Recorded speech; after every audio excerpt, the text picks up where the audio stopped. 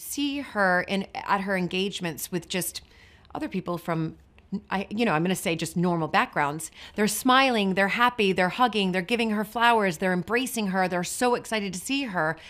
And then for some reason it shifts when you move up the class system to the upper class system, and you can see it's like she can't use her voice anymore. She's not allowed, or there's rules, there's traditions. I get that.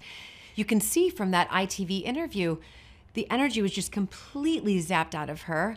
It was like her happiness it was no longer anymore. And you could just feel it through the screen, how unhappy she was. And I get that, because as an American, sometimes you will run into that in the upper class, that you just think, oh, I better stop talking now. I better just not be myself anymore. And that's no way of being, as Meghan said. It's not good enough to survive. You need to thrive. And what I think she meant by that is, I just want to be me. And she is lovely and kind. And when we hear her speak, in public, it's beautiful, it's eloquent, it's intelligent, it's sophisticated.